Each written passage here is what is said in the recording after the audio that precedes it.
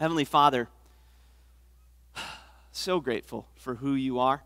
We're so thankful that we have the chance to come together as your church, the assembly of believers, desiring to know more about you, understand on a deeper level who you are, and as we study today, who we are in you, what you have made us, the position that you have put us in by the glory of your name and the praise to your grace and your mercy and your love in our lives. And so I pray that in it would build a greater and greater degree of gratitude in our own lives, and as we do, that it would cause us to walk forward desiring to serve you and please you in all that we are. In Jesus' name, amen. We began last week a series in the book of Ephesians. We said we were going to move quite slowly through this series because it's a weighty text that as it's written, it is not written in a kind of flowing narrative style where you can take big chunks, but rather that every single sentence, every single part of a sentence has a pretty significant, deep meaning to it that we would kind of walk closely with and explain, read, and spend really what will be the next few months in the book of Ephesians. Now, to prove our point, last week we just got through one verse, right? And so we spent the bulk of our time kind of looking at what that verse was going to mean and how that very beginning verse was a microcosm of the whole of the text, which really breaks down into two key parts, which I want to begin to unfold the first part of that today, and we'll spend several weeks in that. And we said the two parts are this. The whole first half of the letter to the church in Ephesus is about our position in Christ. What has God made you if you indeed are in Christ? What does that look like? How should we think of the way that God has worked within us? And then the whole second half of the book moves into our practice in Christ. What does it mean to walk out our position? Now, the reason that Paul does this in such a manner, I think, is specifically important. It's where I wanted to spend some time starting this morning, and I want to do this in a way that for our elementary kids, maybe especially, would kind of bring them into this, because I think by and large, our culture, and as a parent, I think I'm guilty of this at times too, is more interested in what we can get out of our practices than really recognizing what our position might be in any given point of time. Like, so as a parent, maybe you're better at instructing people, you're instructing your kids to do certain things and not do certain things than you are of reminding them who they are. This week I was thinking about a classical masterpiece that I'm particularly fond of, and maybe our young people, as you follow along with this story, could guess which one I'm talking about. But it's about a king, a royal family. In fact, he's not yet the king, but the king in waiting. Good things are expected to happen for him until his father, the sitting king, is brutally murdered. Not only that, but in the midst of this, this young king in waiting is framed for the murder, and then he is forced into exile. He leaves the kingdom that was once meant to be his. He hides out for years. In fact, he's so content with this plan of hiding, begins to blame himself for the exile, and would really just live out all of his days with a contentment to let his kingdom go by the wayside so that he could enjoy his selfish living. Now, that would just continue to be the story, except that at one point in time, a friend from his childhood accidentally stumbles upon him in his exile. Now, she thought he was dead, and so imagine her surprise that here is this living king. Now, what her compelling argument to him is you have some things that you need to do. Go back and do what you're supposed to do. Now, here's what happens, as so often happens in our lives. When we're told to go do something without a rationale or a reason, a lot of times we're rejecting of it. Or we find in our own lives all of these obstacles, these hurdles, these reasons why we wouldn't, these things that are shortcomings in our own lives or causes for us not to, right? And that's exactly what he does. He's I'm not going back there. I can't go back there. There's too many things, too many stumbling blocks, too many hurdles. I am incapable of getting done what needs to be done. And again, the story would have just continued in that way if it weren't for the second person who arrives, which is a wise old advisor who shows up and does not come to him with a message of what he ought to do, but comes with a message that goes like this: you remember who you are. Now, I see like half of you smiling, which means you're a better fan of classic cinema than the other half. Let me give you the clip, and you can follow along with me. You go ahead and play that clip, Zoe.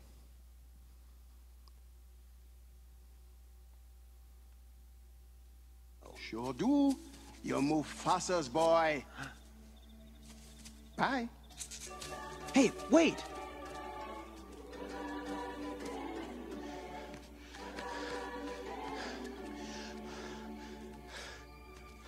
You knew my father? Correction. I know your father.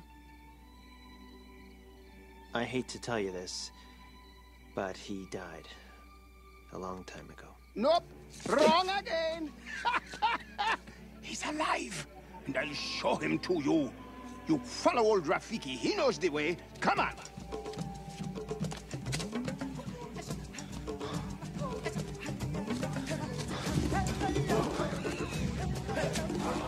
Don't dawdle. Hurry up! Hey, whoa, wait. Come on. Come on! Would you slow down?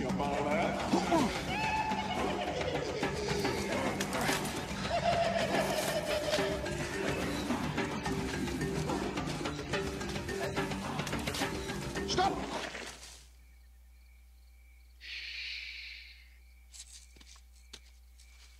Look down there.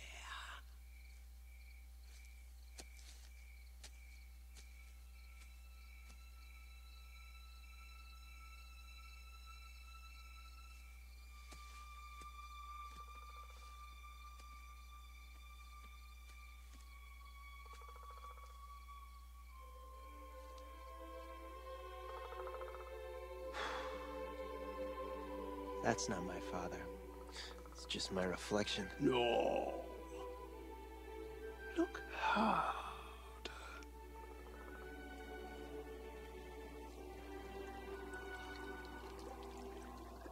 You see, he lives in you.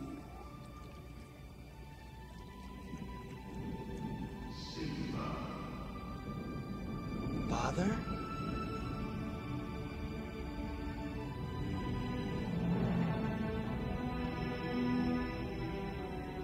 Simba, you have forgotten me. No. How could I? You have forgotten who you are, and so forgotten me. Look inside yourself, Simba. You are more than what you have become. You must take your place in the circle of life. How can I go back? I'm not who I used to be.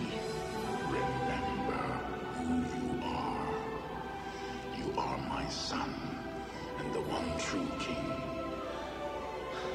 Remember who you are. No! Please! Don't leave me! Father! Remember. Don't leave me.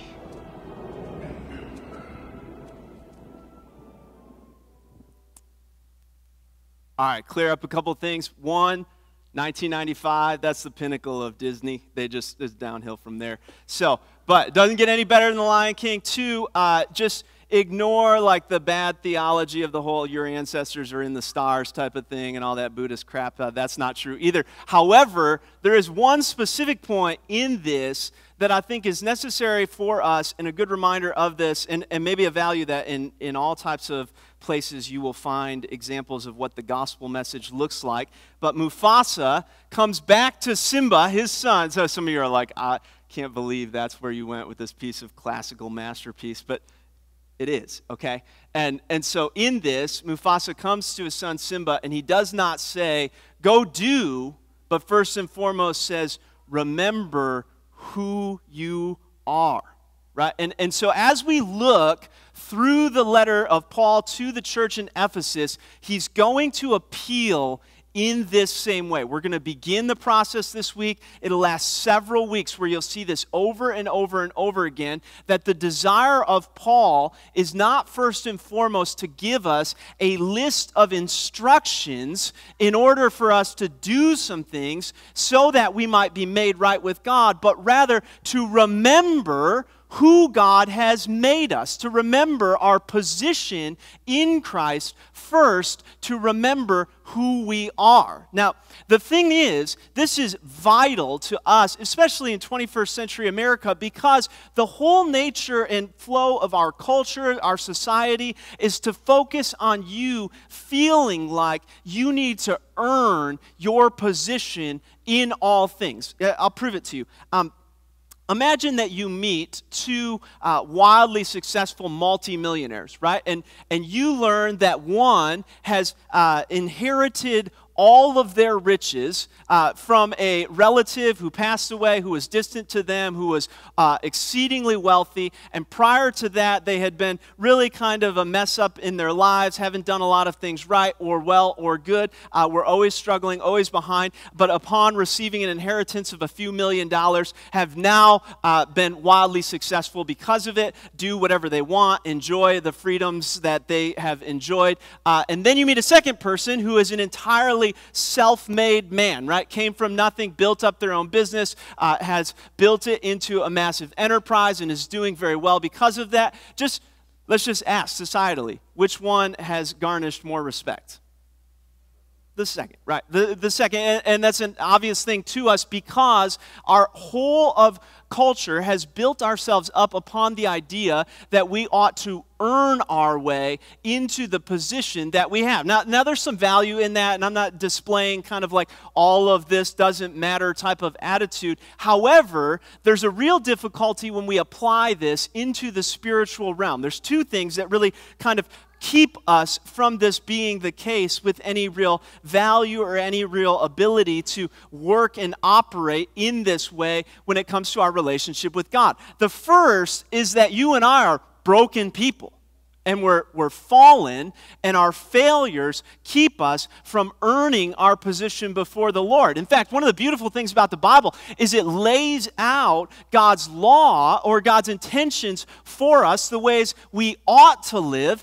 And the reality is, if you begin to read it and you stay focused in it and you spend time actually understanding what it says, and then you put that and apply it into your own life and go, what if I placed this standard on me? You would find that each and every one of us fall short. And not just once, not just twice, but again and again and again and again. When Jesus came and walks the earth, he begins his ministry very early on with a sermon called the Sermon on the Mount. And in this sermon, his first set of points is that we would think about the things that we had heard were said in the law, like things like hard things, like you shouldn't murder, or you shouldn't commit adultery. And he says, but what I'm saying to you is you think you're okay because you haven't done these things. However, if your heart is filled with anger, you're guilty of murder. If your heart is filled with lust, you're guilty of adultery. That the idea of sin begins inside of a person in their heart and finds itself played out. And the major point he was making, he summarizes it with this,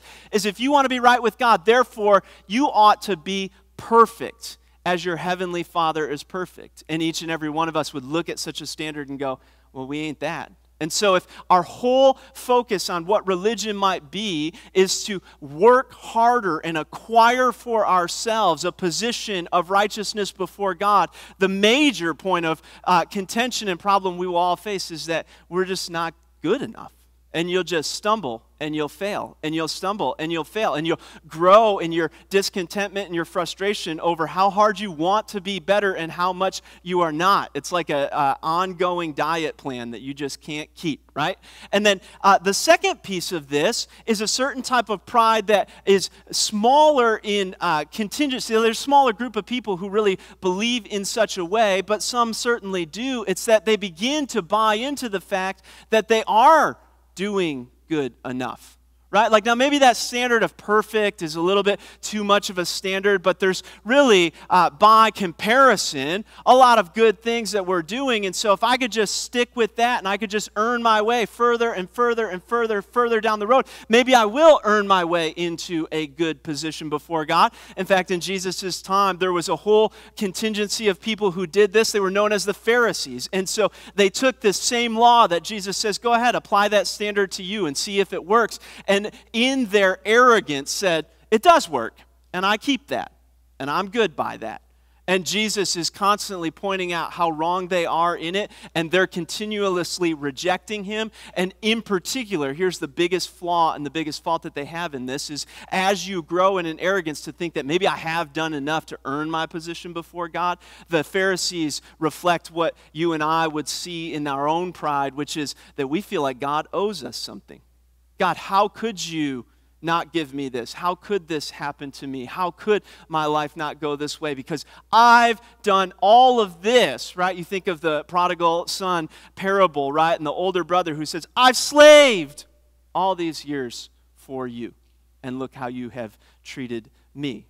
And so whether it is in our failings, in our stumblings, or whether it is in our boastful, arrogant pride, when we begin to think that what we do establishes who we are before God first and foremost, we have put the cart before the horse. We're walking backwards in what it looks like. And so as Paul the apostle is writing to churches in the Lord, right, he's writing to them in a specific order with a specific intention. And he does this maybe most clearly in the letter to the Ephesians, which is to say your position in Christ by the grace of God has to be first and foremost in determining what we do, how we live out, what it looks like to practice our faith. And so we started last week, Ephesians 1, verse 1, and said, Paul recognizes this in himself when he says he's an apostle of Christ Jesus by the will of God, not by his good workings, but by God's will for his life. And then he says, to the saints,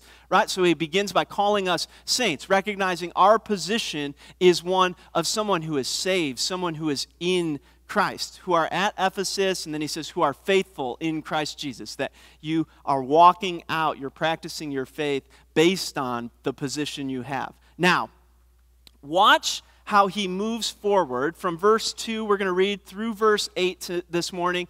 And in doing so, we're going to see the ways that Paul is going to highlight and emphasize what it means to have a position in Christ. Watch how he starts this off. Grace to you and peace from God our Father and the Lord Jesus Christ. This is the very idea that you and I have something that is without our own merit. That's what grace is, an unmerited favor of God. He says the grace and peace of God is given to you in Jesus Christ, right? And then out of this, here's the only question I really want to answer today, but you're going to notice in the next few verses that he gives us 5 different answers as to what God has done to give us his grace and his peace. What does it look like to receive the grace and peace of God? What does it look like for that to be given to us? Well, watch how he does this. Verse 3, blessed be the God and Father of our Lord Jesus Christ, who, number 1, has blessed us with every spiritual blessing in the heavenly places in Christ. Now, a blessing is a term that in our culture has been hijacked a little bit. In fact, maybe more than a little bit. I think that the general understanding of what it means to be blessed in American culture and broader than Christian living is that you would receive a good amount of material. Blessing is almost always connected to prosperity or a piece of health or an understanding of life going according to the flow that you would most desire it to go to. In fact, you can turn a TV on any Sunday morning and find in short order somebody who's going to come and do a job like mine, but instead of telling you the truth from the Scripture is going to tell you that if you just do a certain set of things, you will be blessed, and when they use that word, they have no intention of speaking about spiritual life. They have every intention of talking about you receiving the things that you most want in this world, and almost always looking to some type of material blessing. And the reality is that Paul, even in his day, sees how valuable it is to know that this is not what blessing really is, because look, he continues on to define it. He's blessed us with what? With every spiritual blessing, and he does it in the heavenly places. That the idea of blessing would be first and foremost a spiritual life that is in God, and it is more than just what is here in material, right? So when he says grace and peace comes to you from God, he's speaking of a peace that is not all circumstances always working out for our gain, but rather a peace from God that recognizes that in any earthly circumstance, we have no need to fret because we have a spiritual blessing that is for us in the heavenly places, that we ought to be looking beyond this world, that nothing in this world can dash our hope which exists in Christ. And nothing in this world can fulfill our hope which exists in Christ. That in good circumstances and bad, we are blessed not because of the things of this world, but blessed because of the spiritual blessing that is in the heavenly places,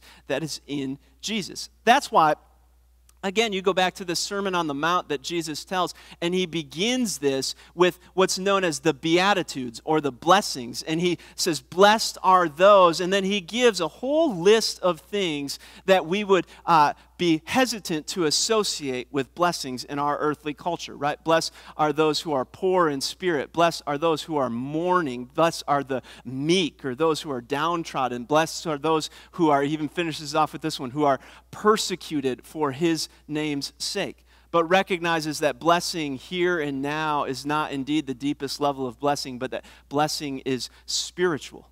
That the beauty of what it means to be in Christ, to know God, is that through his grace, he has given you a peace, a spiritual blessing, and he has blessed us in such a way that nothing in this world can fulfill our hope. Nothing in this world can crush our hope, because where is our hope?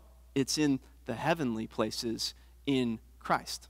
Now, he continues on and notes this. In fact, before we look at these next two, I just mentioned this. If you're kind of a book reading, intellectual level, like to think about it, talk about it type of Christian, these next two group themselves together, and they tend to be a place where a lot of Christians find themselves in deep embedded arguments, and it's not that they're not worth discussion. They are. However, watch how Paul is employing them here, what the Scripture means to do with these next two things that God has done in our lives. They're not meant to be sources of argument, but sources of encouragement for the believer as to what your life looks like. He goes on and he says this, just as he, God, chose us in him, that's Christ, before the foundation of the world, that we would be holy and blameless before him. In love, he predestined us to adoption as sons through Christ Jesus to himself, according to the kind intention of his will. What does the grace of God look like? What is our position before God according to his grace? Well, God chose us, and the Bible says, before the foundation of the world, and God predestined us as adoption as sons. God came and chose you and I, that it was not first our doing to decide something, but rather that God in his love brought you into the fold, adopted you and I as sons and daughters in Christ Jesus. Now, like I said, the tendency in religious cultures is to kind of argue about what this means, to debate what this has to do with our free will, and certainly we must make some type of conscious choice along with this, and we kind of have a tendency to build out these different things, and I'm not saying not to do that. One of the things, though, that I think is important that we recognize is a counter argument to this a lot of times is that God only chose us because he looked ahead and saw that you and I were going to make the right choice of our own. and said, well, I'll choose the ones who are going to choose me. And so it's an argument of the foreknowledge of God, ignores that whole phrase in there, before the foundation of the world. But in this, the idea of that, I just want to kind of press against for just a moment because of what we said earlier, which is that if we're going to base who we are on primarily, first and foremost, our abilities or our choices, it tends to go from bad to worse. Amen? You with me? Here's what I mean. If I were to look at my own righteousness as the standard of whether or not God would choose me, the reality is I know my own heart and my own life better than you know it of me, and I have a worse opinion of it than you do of me. Almost, well, maybe not all of you, but most of you, if you're here this morning. The other ones have left. But in this, right, I know that not only is it broken, but as every passing day goes by, if I'm only to work in my own abilities, in my own righteousness, it gets more and more and more broken. In fact, as we try to clean up the messes of our lives in our own power, what we have a tendency to do is just make them worse. Amen? You with me? Right, like we had a like robot vacuum. How many of you guys have one of those horrifying, terrible things? It's like 50-50. If you're like on the fence and you want a product review, my wife is very in favor of them. I am very not in favor of them. So you can talk to both of us. You get like the full devil's advocate argument all the way through. We did not buy one. We had one bought for us. My parents got me one as like a housewarming gift and was like, try this out.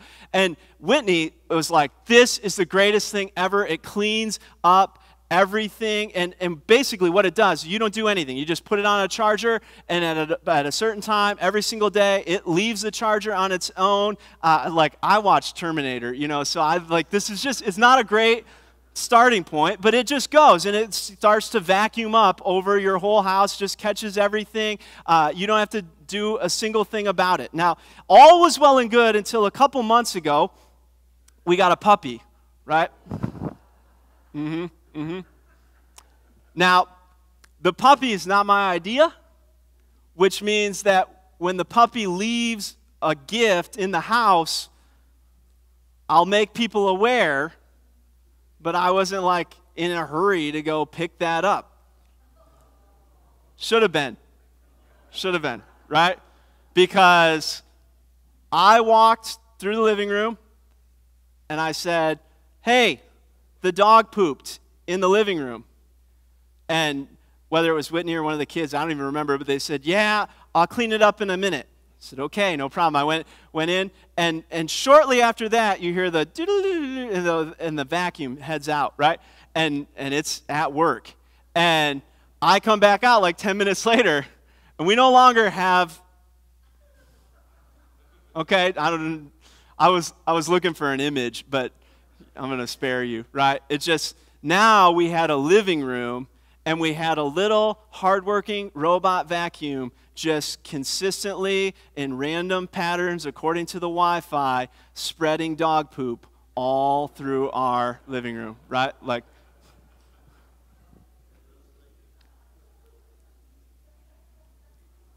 I suggested we clean it, and it did not survive, right? So we now have a new robot vacuum. Some things you just can't come back from. But what occurred to me was this has a tendency to be an image of our own self-oriented works of righteousness, right? Is that we feel like if we're going to clean up our lives according to our own power, that we can work at it, and we can work at it, and we can work at it. I can promise you this, it would not have mattered how long we let that robot vacuum continue. It was not going to make the house clean at any point, right? Because all it was doing was spreading the mess more and more and more and more and more. Right? You ever notice how sin has a way of doing that in our lives, that we do something wrong, and then rather than repent and turn to the Lord, we begin to try to fix our own problem, and we begin to work harder at it, and we begin to think, if I could just get this right, I could get all of this sorted out in my life. And what you end up finding is what began as a small problem has now spread into a worse and worse and worse problem. All you're thinking about is the smell. It was bad, okay? But in this, here's the idea behind God who chose us, who predestined us to adoption before the foundation of the world. It was not because you are all cleaned up. It's not because you have your life together. It's not because I am deserving of it. It was while we were, in the book of Colossians, it says, aliens, hostile to God, engaged in evil deeds. It is while we were yet sinners, Christ died for us. That the idea of what it means to be in Christ is that He came for you, He chose you, He adopted you, He pulled you out before you even knew it. And He did so according to His grace. Why is this such good news? Well, look at what He says He did it for. In verse 4, that we would be holy and blameless before Him. Now, if it's all on us, if the Christian life is a life of self-discipline and working harder, and the reality is that you go out and we say, hey, if you want to be a Christian, you need to be holy and blameless before the Lord, and that's done or achieved through your good working, we fail again and again and again and again. It's a life of constant failure. But Paul doesn't note that to be holy and blameless is a recognition of who we are. It's a recognition of the God who chose us, who adopted us, who brought us back. Look at how he concludes this in the next couple of verses, right? In Him, verse 7, we have redemption through His blood, the forgiveness of our trespasses according to the riches of His grace, which He lavished on us. Here's the reality of who God is, that God is a God who has blessed us with every spiritual blessing in the way that He chose you and I, the way that He predestined you and I to adoption as sons and daughters in Him. He did it by redeeming you in Christ Jesus, by buying you back. That's what that word means, that He looked at us in our sinful condition, in our sinful state, and by the grace of God, which He lavished on us. That means He applied it liberally. He didn't hold anything back. He didn't decide that you and I weren't worth it, but rather in His grace, He pours out a spiritual blessing in Christ to adopt you, to bring you into the fold, to redeem you away from your sinful, broken, hostile, alienated state and into salvation in Christ. That you and I would remember our position before the Lord. And so as we move forth and move out, what we'll see over and over and over again in this letter is this, that you and I are meant to be a people who would walk forth the will of God in our life, would walk forth as a people confident that we are holy and blameless before the Lord, that would walk forth proclaiming the good news of Jesus. But we don't do it to earn something. We don't do it in our power, and we don't do it by our ability. We do it because of the message of the gospel, that you and I are in Christ, right? Look again at this notation of God's work in all of this. Blessed be the God and Father of our Lord Jesus Christ, who has blessed us with every spiritual blessings in the heavenly places in Christ. Just as He chose us in Christ, in Him, before the foundation of the world, so that we would be holy and blameless before Him. In love, He predestined us as to adoption as sons through Jesus Christ to Himself, according to the kind intention of His will, to the praise and glory of His grace, which He freely bestowed on us in the beloved. That's Christ, the beloved. This is my beloved Son, in whom I am well pleased. In Him we have redemption through His blood, the forgiveness of our trespass, according to the riches of His grace. In just a few short verses, 6 times Paul's reminding us, what does it mean to know God?